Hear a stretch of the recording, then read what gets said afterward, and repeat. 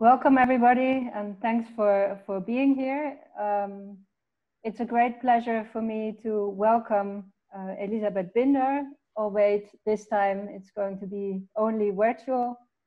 I'm very pleased to say that Elisabeth is starting to become a regular in Nijmegen. Last year and in pre-corona times, she held the Falkhoff Chair of Radboud UMC, and she's also a member of our Scientific Advisory Board of the Donders Institute. More and more people have collaborations with Elisabeth here at the Nijmegen site. And also today, she's already had a full day of talks with different research groups to collaborate, to start new collaborations or continue existing ones. For those of you who don't know Elisabeth, she is the director of the Max Planck Institute of Psychiatry in Munich, in Germany, where she also leads the Department of Translational Research in Psychiatry. And in addition to that, she holds a professorship at Emory University School of Medicine in Atlanta. Professor Binder is trained as a medical doctor in Vienna and specialized in psychiatry in Munich. And she received a PhD in neuroscience from Emory University.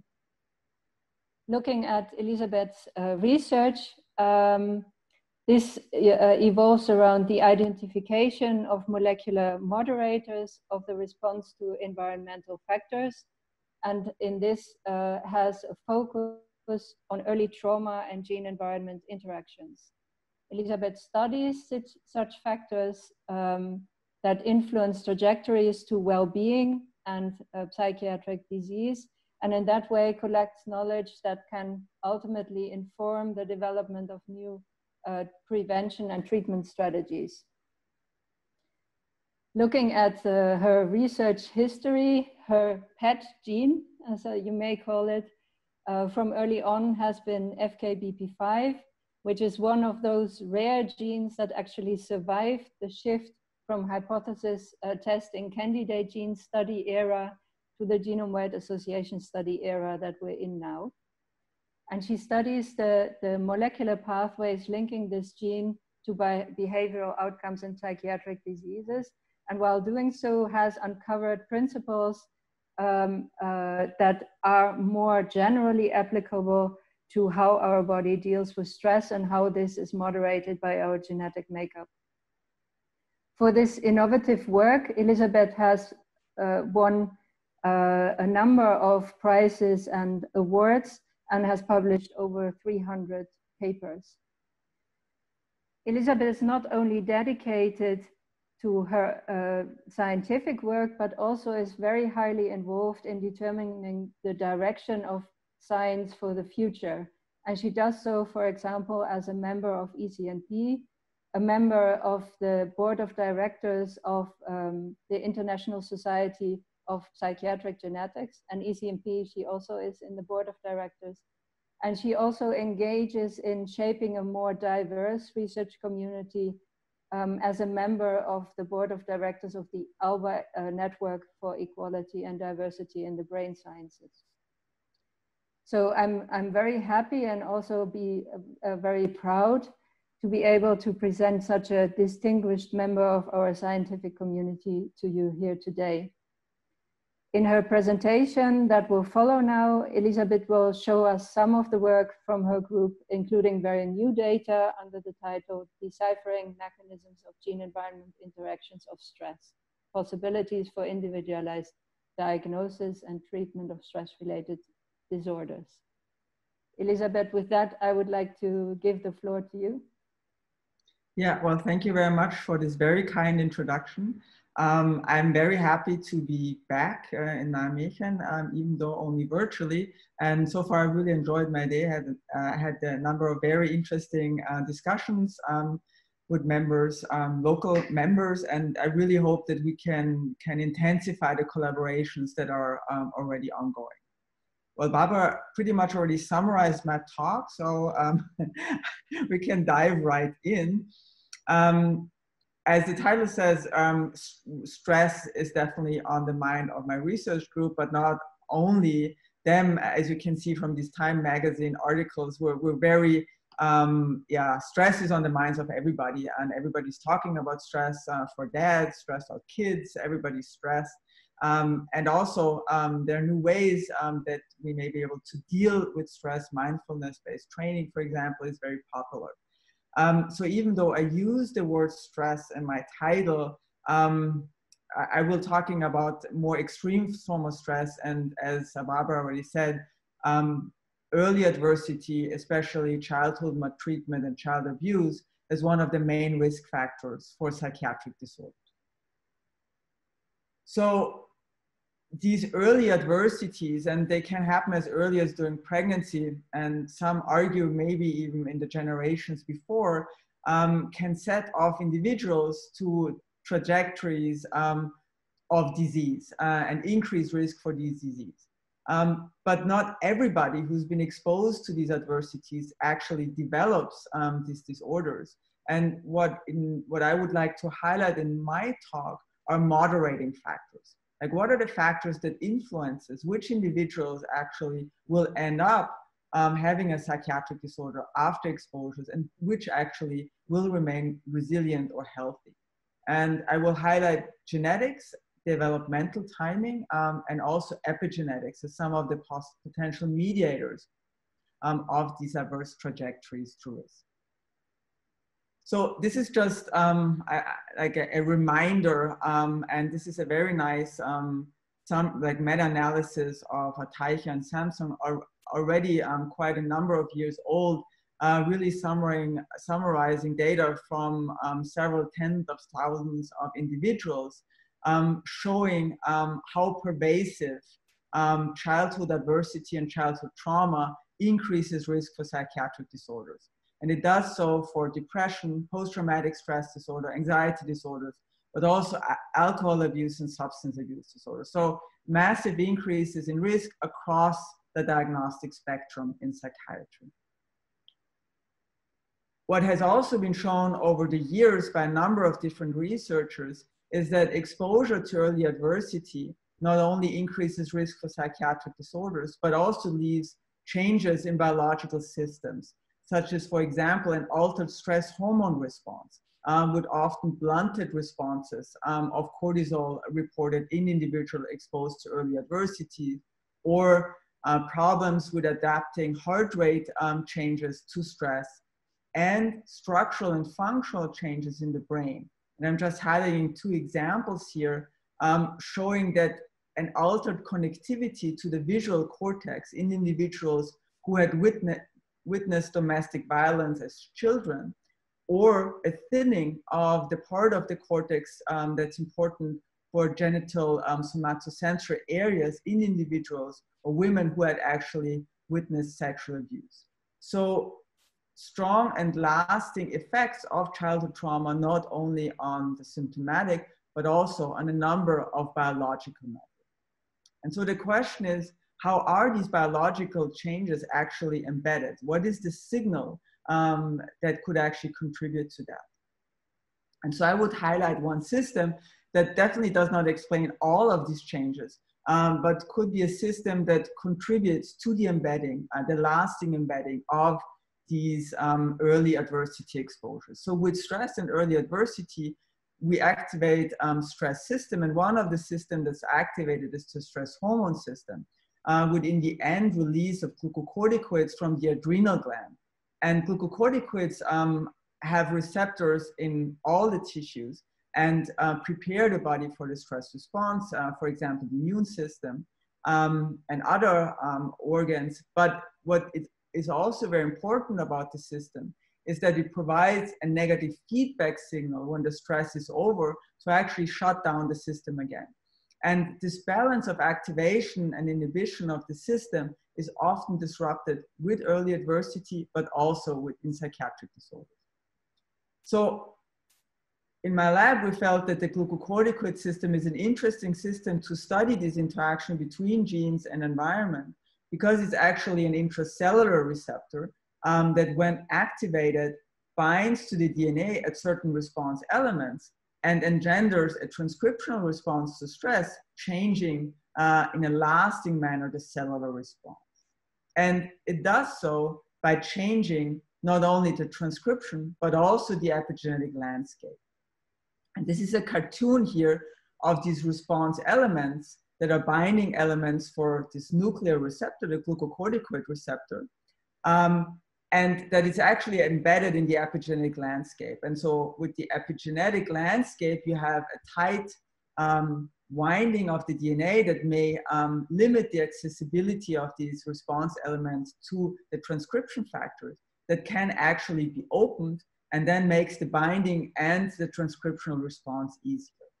And this has been shown for the glucocorticoid receptor. So when activated and binding to the response elements, it actually not only increases or decreases gene transcription, but leads to a local change in the epigenetic landscape by decreasing DNA methylation and opening the chromatin, making the DNA more responsive to subsequent stimulation.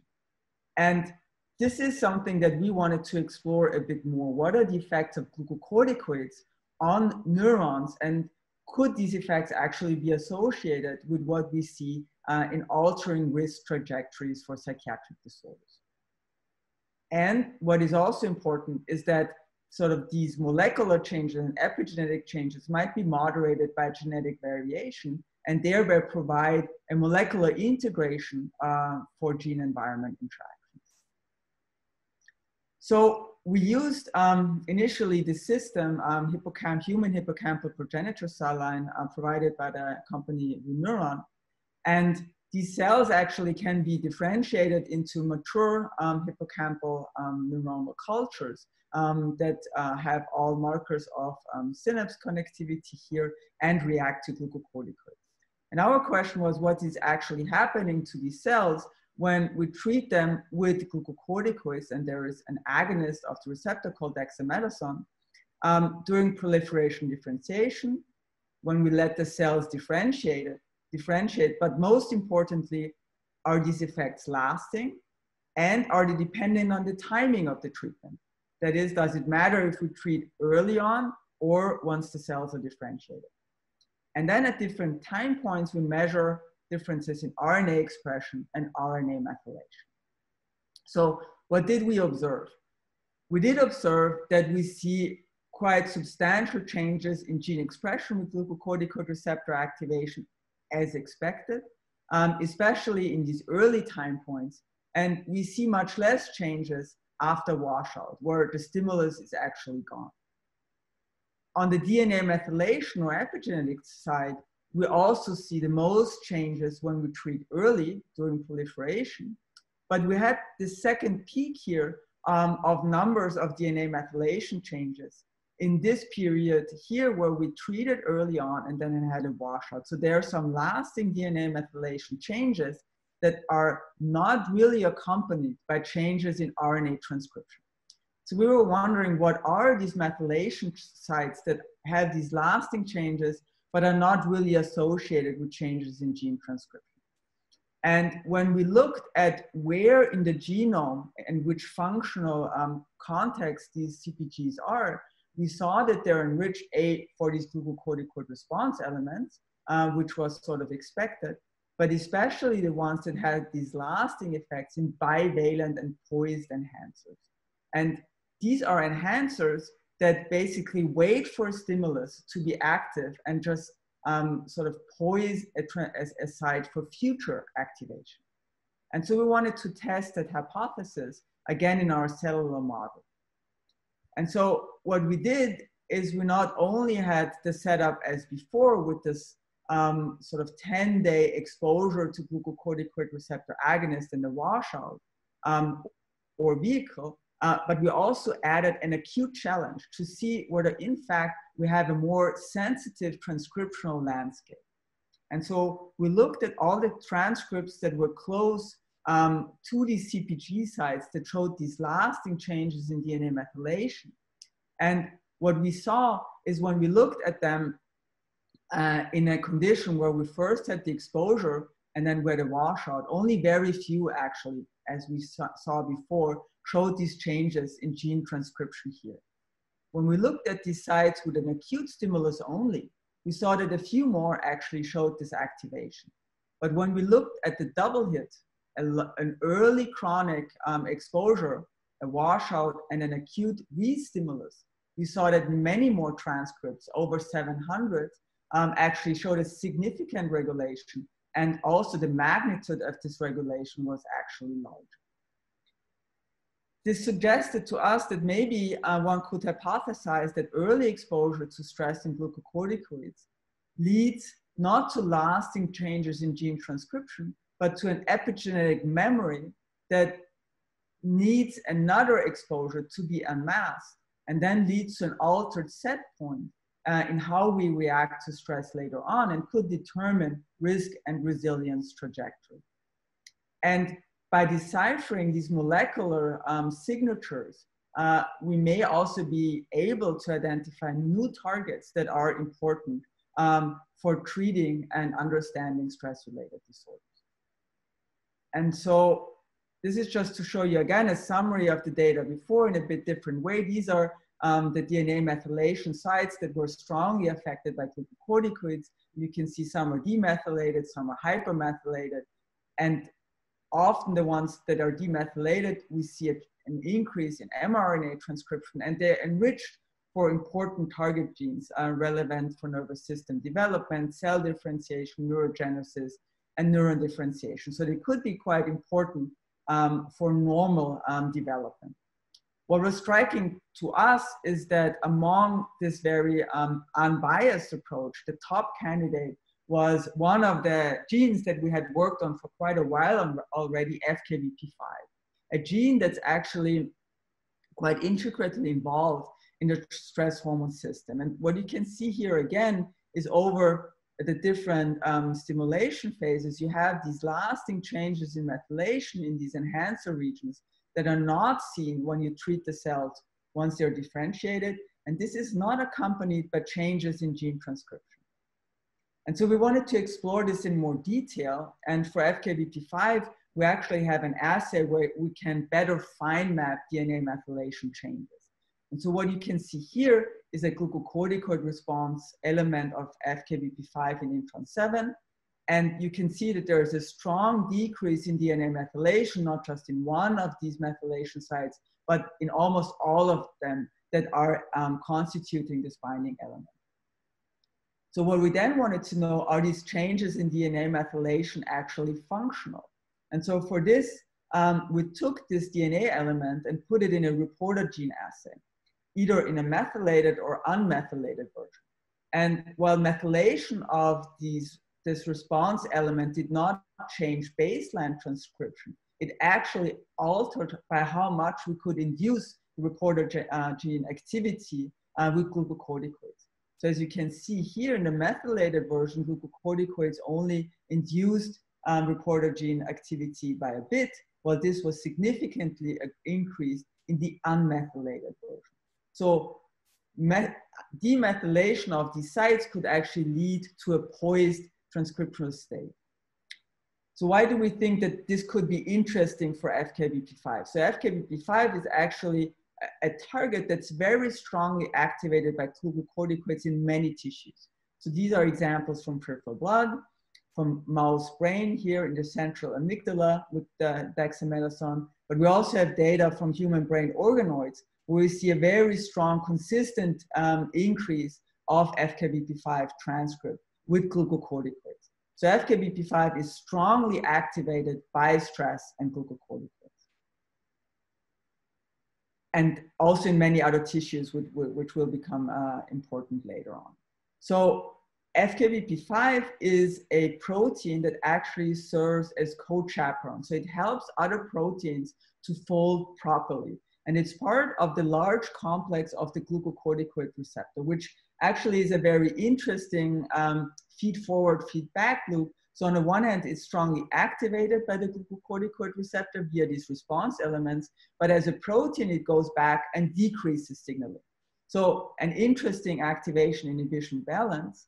But what is also very important is that this activated FKBP5 binds to many other protein pathways and influences them, including calcineurin signaling, the mTOR pathway, autophagy pathways, DNA methyltransferases and BDNF, GSK signaling, and Wnt targets. And these are all pathways that we know are very important for neuronal functioning, synaptic plasticity, or have been shown to be altered in psychiatric and neurodegenerative disorders. So you can imagine when this balance of activation of FKBP5 is actually altered, that this could have a lot of downstream consequences on neuronal functioning, for example. And what has been shown in animal models and some human studies is that states of high FKBP5, for example, with overexpression or using transgenic animals, lead to a bias towards threat, more intrusions of traumatic memories, and impaired extinction of fear conditioning, and overall an increased stress sensitivity and anxiety. So all behavioral risk states for psychiatric disorders. And it seems that especially overexpression of FKBP5 in the amygdala and the hippocampus are relevant for that. And this is just an illustration from data from a colleague of mine, Matthias Schmidt, where overexpression of FKBP5 here in the basolateral amygdala leads to increased anxiety in these animals. So regulating the amount of FKBP5 that it is induced is critical. And I've shown you before that this is done mainly via this response element, that this is a schematic. There are actually a few more response elements in the site, and also by 3D reorganization of the locus. So this is very important here. This activation is actually regulated by genetic variants, and there's a genetic variance that actually either does or does not bring a glucocorticoid response element in contact with the transcription start site. And so this is one SNP variant here that actually in one allele form has this 3D conformation that then leads to an increase in activation with glucocorticoids. So genetic variation can alter the sensitivity.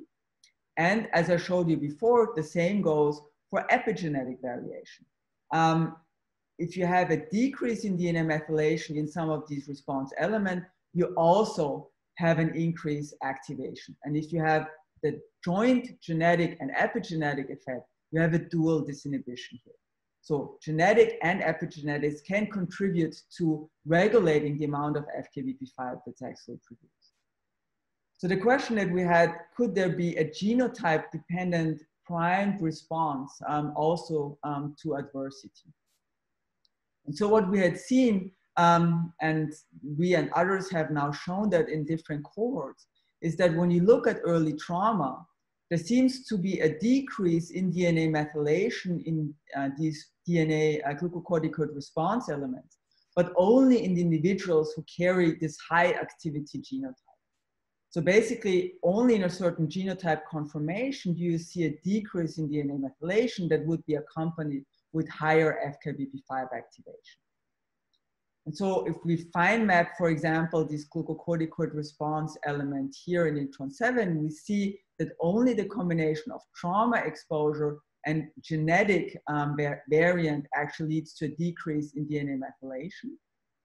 And these are the exact same CpGs that I showed you before that are demethylated when we expose this human hippocampal progenitor cell line to the GR agonist. So we think it's really maybe higher exposure to glucocorticoids that could lead to this demethylation. But we wanted to look at this in more detail also in peripheral blood. And for this, a graduate student of mine actually looked at DNA methylation of that site after dexamethasone stimulation in repeated blood measures. And when we do that, we actually get a nice suppression of the HPA axis with ACTH and cortisol going down, and a nice increase of FKBP5 mRNA. That actually revert back to baseline here for the transcriptional response in 24 hours. Tobias then looked at DNA methylation at the same time points, and what he saw is that when we look at these glucocorticoid response elements of FKBP5, there is in sort of parallel to the increase in mRNA transcription, a decrease in DNA methylation at specifically the binding motifs of the glucocorticoid receptor. But this actually reverts back to baseline within 24 hours. So a quite dynamic process of demethylation and remethylation. So we then wanted to know how the genotype actually impacts these dynamic changes in DNA methylation. And this is example of one of the CpGs in Intron 7, but we actually saw this effect on a number of other CpG sites, that actually with this high activity allele, we see more of a demethylation. So there seems to be an increase in dynamics also on the epigenetic side with that genotype. And this, for example, was the exact same CpGs that you see demethylated with trauma in the risk allele carriers. So the question is, we have a very dynamic activity here, and what seems to be more stable since the trauma happened in child abuse here. And so the question is, and this is still ongoing research, what actually confers this stability of DNA methylation changes. And so one idea that we're looking into is to actually understand what is different when we treat with glucocorticoids early on than when we treat once cells are differentiated. Because here we have these lasting effects and we don't see them here. We're now trying to actually do this by co-IP experiments, what actually comes with glucocorticoid receptor binding early on, what are other maybe epigenetic factors that co-bind to these regions that would actually confer the stability. And on the human side, we were also wondering, does it matter when the trauma happens? Does it matter whether the trauma happens in adulthood or in childhood for seeing these lasting epigenetic changes?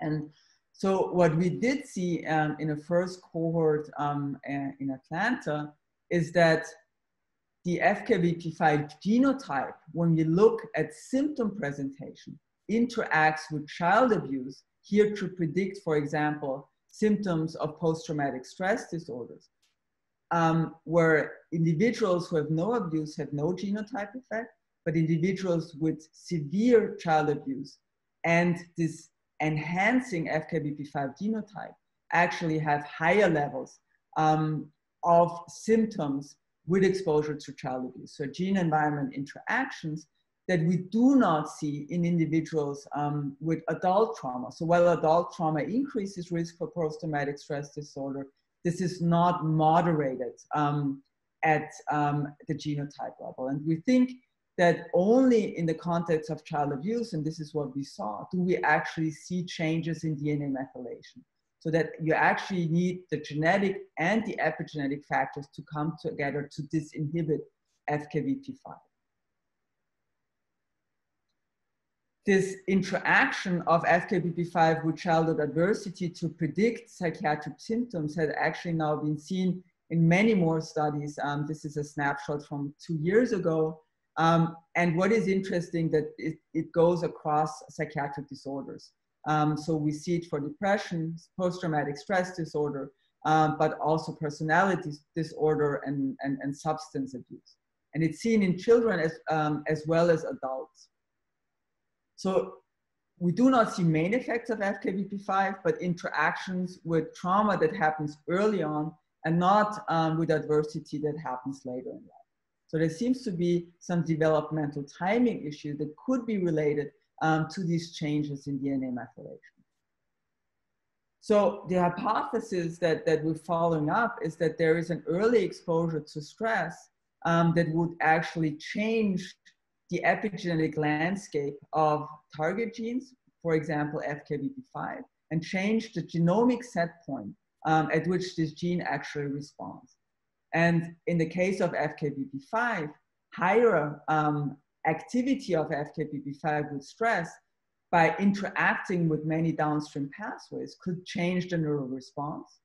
By acting back on the glucocorticoid receptor system, lead to a prolonged stress response. This is what has been shown. And also change circuits that are important for psychiatric disorders, lead to differences in anxiety and stress coping, as we see in animal studies. And we also see that this could be related to increased risk for psychiatric disorders from the large set of human studies. So an altered FKBP5 set point by genetic and environmental and epigenetic factors could actually lead to specific changes of the stress response and neuronal function, and could maybe constitute a specific subtype of disease that could present itself with different symptoms, as we've seen this transdiagnostic increase in risk. So one idea that we actually developed when we had invited back when Corona was not an issue, Clancy Blair from NYU to talk to us here in Munich was the concept of self-regulation. And self-regulation is a concept that very early on children have to develop emotion regulation in order to focus and maintain attention, to be able to reflect on information and experience, and to then be able to engage in sustained positive social interactions. And the idea is that genes that alter the stress physiology would also alter emotional reactivity and executive function, and thus this complex of stress of self-regulation, so that very early on self-regulation could be impaired, that could then lead downstream to emotional and behavioral, but also academic problems, and maybe in the end to increase risk for psychiatric disorder. So Clancy actually has, is collaborating with a great cohort, the Family Life Partner cohort, where they had collected or investigated over 1,200 children over time, starting at 7 months of age and ending when the kids were in 5th grade. With repeated measures assessing early on emotional reactivity, were to a mask challenge at home, where they also measured cortisol. There were repeated measures of executive function, for example, when the kids were 60 months old. And in schools, there were teacher-rated behavioral problems, but also objective measures of reading and math abilities. And together with Clancy, we said, wouldn't it be interesting to look whether the interaction of FKBP5 genotype with early adversity, and in this case, it was like witnessing intimate partner violence at home that was measured between 7 months and 24 months of age, and that Clancy had shown before was a strong adversity for these children. Would we actually see differences in the developmental trajectory of these children? And so for this, we looked at all of these measures together and then actually looked at trajectories over time. And so you can see these were these early trajectories for cortisol reactivity and motion reactivity. And we saw that half of the kids had high reactivity on cortisol and motion and emotion reactivity, and half had lower activity there. And similarly for emotional and behavioral difficulties in reading and math, we saw 2 types of trajectories emerge. And when we compared these trajectories, we actually identified 4 subgroups that either had high reactivity before and low later, or different types of combinations here. And so you can see there are kids here that, especially at 24 months, show a high cortisol reactivity, that also show high levels of emotional and behavioral difficulty. And what we wanted to know is whether a kid being on this high risk trajectory, starting at 7 months and ending in 5th grade, would be influenced by interpersonal violence witnessed in the first 2 months of life and FKBP5 genotype. And so this is actually what we saw. And so these are kids that are on this high risk trajectory, high cortisol, high emotional reactivity early on, and a lot of problems in school, or this low trajectory. And what we did see is that kids who actually were in this low risk trajectory were 4 times less likely to have experienced interpersonal violence and to have this high risk genotype for FKBP5. So actually FKBP5 was associated with these risk trajectories. And so when we looked at this in a bit more detail here, this is the cortisol reactivity stratified by, so over time here, pre-stress, 20 minutes post-stress, and then 40 minutes post-stress. And so what we did see in kids with high interpersonal violence and 2 of the risk alleles, there were sort of a slowing or delay in actually decreasing the cortisol response over stress. And this was even more accentuated at 24 months, so that actually the kids here sort of already had habituated to the task, whereas these kids with the dual environmental and genetic risk still showed this high activity of cortisol. And similar patterns as for this sort of delayed in reducing the cortisol response was seen for emotional reactivity that was higher in the kids with the dual exposure. These kids also had lower executive function, especially in the context of the 2 alleles here. And these kids also had lower reading and math ability and more emotional and behavioral problems across all the grades. So overall, it seems that a combination of early trauma and 2 copies of this FKBP5 risk allele and presumably higher FKBP5 activation leads to a prolonged cortisol response, increased emotional reactivity, lower executive function, and more emotional and behavioral problems and worse academic achievements. And that altogether, this could actually set up these kids for an increased risk for psychiatric disorders. So the question is, what can we do? Can we moderate these risk trajectories early on by maybe also intervening with treatments really targeting self-regulation early on, for example? So in the last part of my talk, I want to go a bit beyond behavioral problems because we know that whilst chronic stress and child abuse are associated with psychiatric disorders, they're also associated with a number of risk factors for age-related diseases like higher immune reactivity, CRP. And maybe FKBP5 could also contribute to this risk that child abuse and chronic stress actually also have by their effects on different brain organs, fat tissue, with insulin resistance, immune cells, but also muscle cells. And so really looking at stress and aging and whether FKBP5 could actually also be part of that risk trajectory here. So this is a picture from Brain Cloud showing FKBP5 expression over development. So this is prenatal, postnatal development. And you can see that here, starting with puberty, there's a strong increase of FKBP5 expression in the brain. And so we were interested in that and collaborated with a group in Florida where we actually looked at many brains in Alzheimer's disorders where FKBP5 is also increased. But what we did see is with age, there was not only an increase of FKBP5 RNA and protein, but also a decrease specifically in these glucocorticoid response elements of INTROD7 that I showed you that are responsive to stress. And so we wanted to look at that also in a tissue that's more accessible to us, peripheral blood.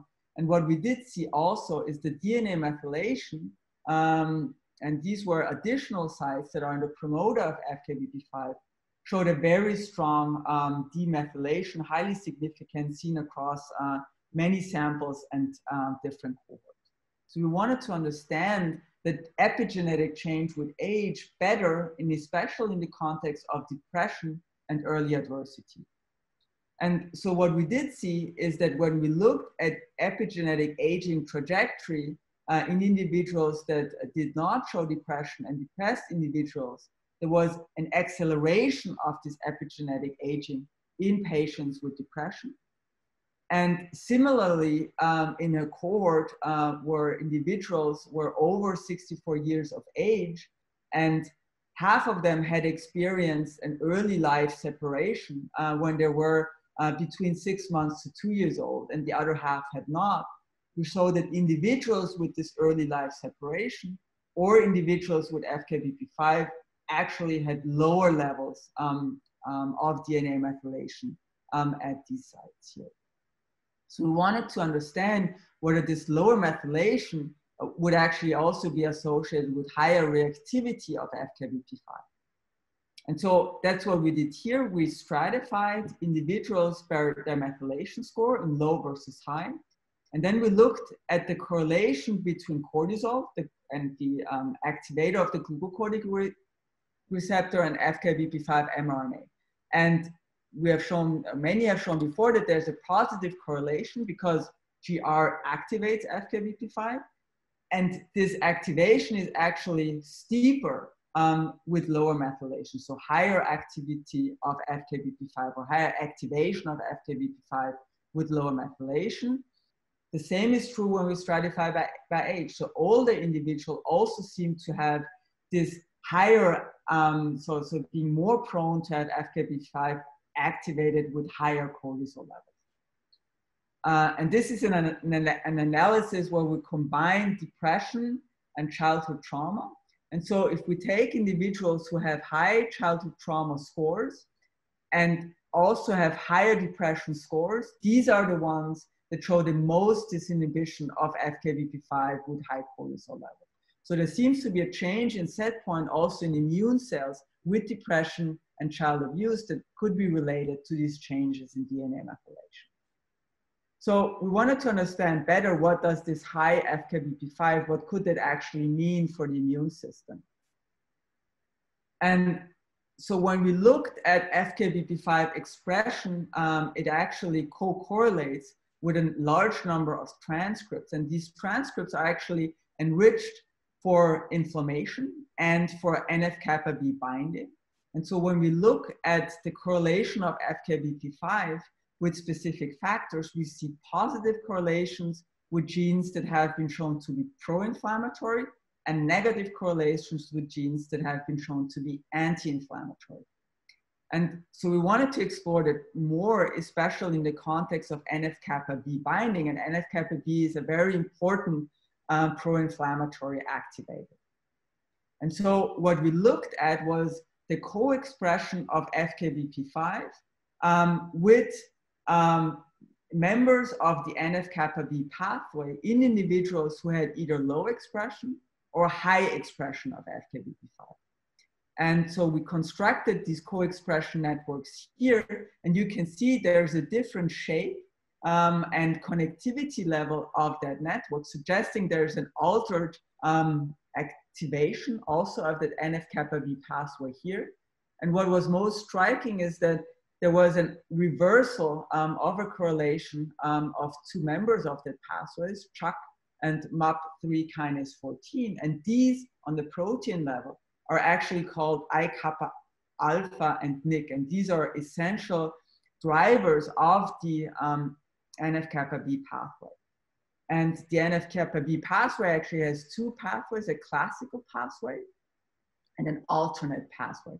And the alternate pathway actually has NIC and I-kappa alpha that actually form a protein complex that then leads to all these downstream activations of NF-kappa B.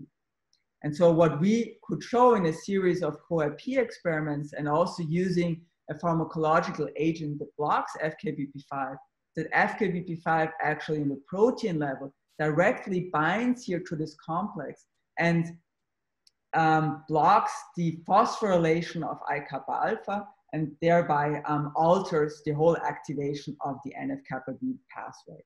So FKBP5 increases this activity here of I-kappa alpha and by this NF-kappa B signaling.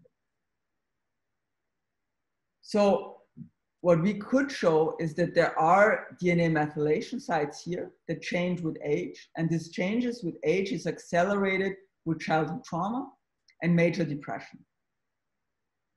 In FKBP5, this actually leads to an increase in FKBP5, and FKBP5 we could show directly activates NF-kappa B. So FKBP5 is an interaction partner of NF-kappa B, and NF-kappa B has a binding site in the promoter of FKBP5. So there seems to be a feed-forward loop that is started with this demethylation of this binding site increasing FKBP5 and FKB, and then again binding to the promoter of FKBP5, making more of it. And higher FKBP5 leads to higher chemotaxis and inflammation, and could also be associated with risk for myocardial infarction. So what we could see when we looked at two different cohorts is that patients who have a history of myocardial infarction actually had lower levels of DNA methylation at these specific sites.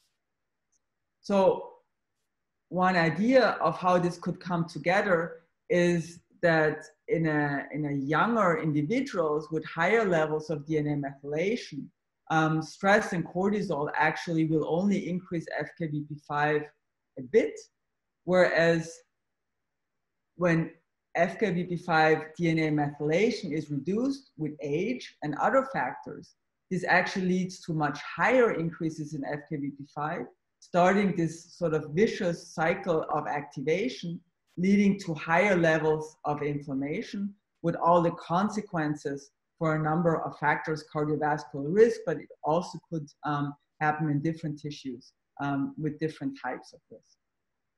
So why did I bring up this other angle of aging and immune in the context of FKBP5 and this initial idea of early maltreatment and developmental trajectories?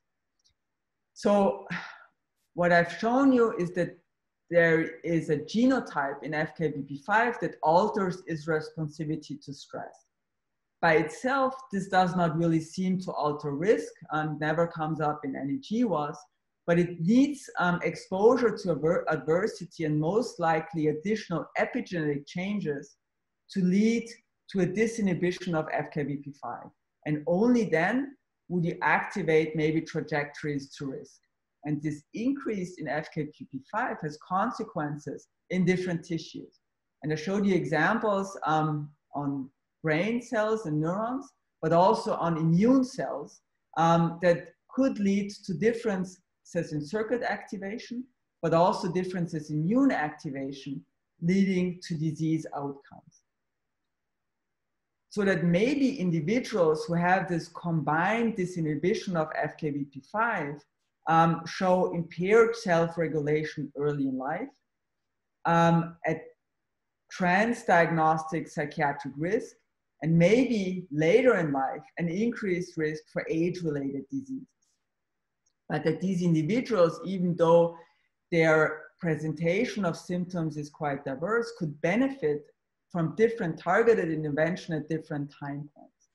Like early psychotherapeutic intervention targeting self-regulation that could maybe prevent that risk trajectory, maybe antagonists of FKBP5 to block hyperactivity to reduce transdiagnostic psychiatric risk, and maybe lifestyle factors or specific medication choice also for psychiatric patients to decrease the risk for age-related disease. So overall, by understanding maybe a molecular mechanisms that the mechanism that contributes to risk, identify biomarkers that could lead us to a more targeted and time-dependent intervention for our patients. And with this, I'd like to finish my talk and thank you for your attention, and a large number of team members here at the Max Planck Institute of Psychiatry, but also at Emory University and all over the world for collaborations. So thank you very much.